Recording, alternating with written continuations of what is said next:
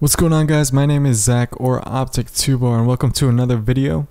Today I've got a pretty special video for you guys. I uploaded my editing workflow a little while ago actually, and it was my workflow of editing inside of After Effects and then using Premiere as a final render. But actually I've kind of updated it a bit and revamped the way that I work, especially on bigger montages. So here we are in Adobe Premiere CS6.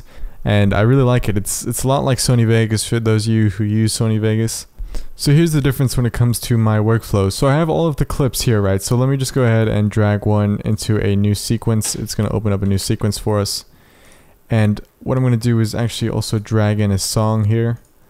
I'm not going to be going over how to use Premiere in this video. I'm just going to be showing you what I do. But I will be making Adobe Premiere video tutorial videos in the future. Alright, so what I do is I take my clips, I would, sync them up, I would cut them so that the shots line up, and, drag them in, and I would sync up all the gunshots to the music. I would also bring in my gunshots, and, sync it up. You can use markers the same way by pressing M, and it just makes markers. And we all know about that in Sony Vegas and After Effects is all pretty similar. So here comes the real difference. So for my graphics card, it's from NVIDIA, and if you have an NVIDIA graphics card, it actually works really well with Adobe Premiere. If you don't, I'm not sure exactly how this works, but the nice thing is that you can preview all of your clips at full resolution without rendering at all, as long as you don't add a bunch of effects to it. So I would do the raw sync of the whole entire song or the montage inside of Adobe Premiere. So let's see, let me grab one of my older sequences. So this is what it would look like. You've got a bunch of cuts, and they're all time remapped to the music, and you've got your gunshots and everything. And what you can actually do is you can play this back and watch it in real time. And I'm not going to show you all of this, but this is basically what you can do, and you get a nice overview of your project without any of the effects. And then once you have it all the way that you want to, and you have your effects sort of mapped out in your mind, and you kind of know what you're going to do with the entire project, because that's the problem with After Effects, you can't get a nice overview of your project. And for those of you who use Sony Vegas, you kind of already have that, but I'm going to show you in a second why it's even better, in my opinion, to use Adobe Premiere.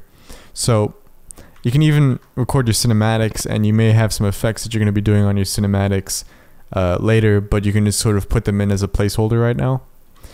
And then once you have it the way that you want, so this is one entire piece of this montage I'm working on.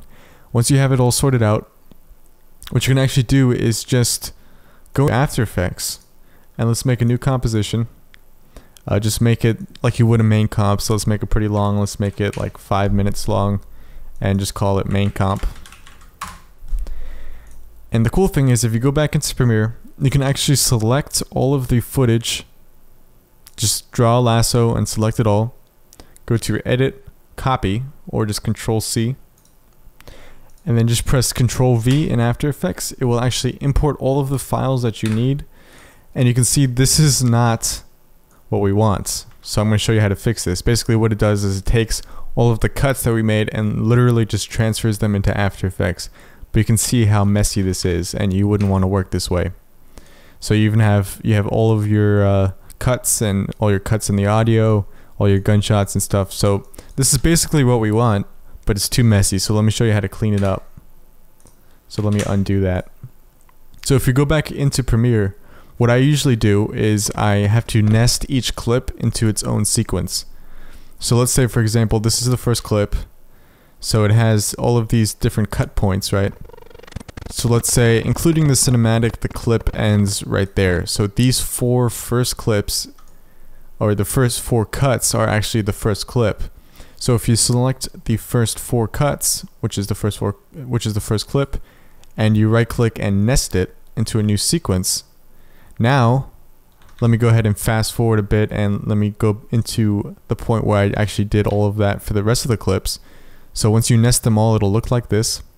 Now if you select and copy them all, so Control C, select them all, Control C to copy, back into After Effects, select your main comp, and Control V paste, it'll import all your footage again.